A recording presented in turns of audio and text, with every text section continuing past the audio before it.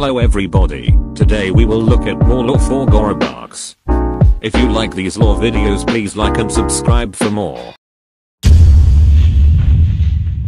Gary Soto and Phil Timsky were once best friends who grew up together in the same town.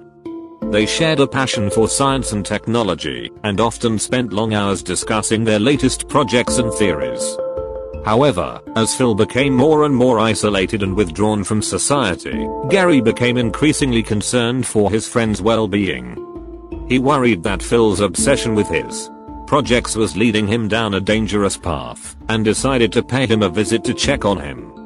When Gary broke into Phil's house, he was met with a shocking surprise.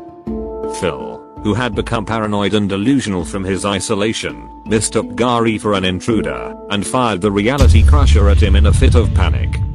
The beam of concentrated energy struck Gary, causing his bones to instantly harden and turn to steel. He was left unable to move, completely immobilized by the effects of the weapon.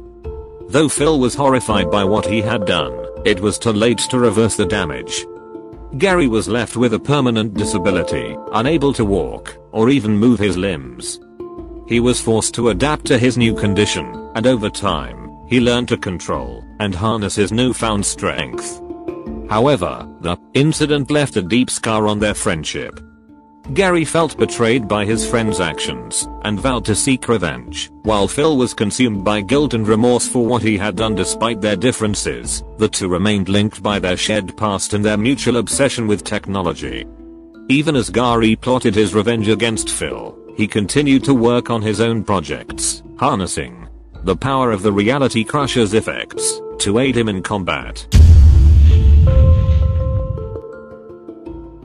That was the end of the video. Hopefully there will be more lore, so I can make videos like this. See you on the next video.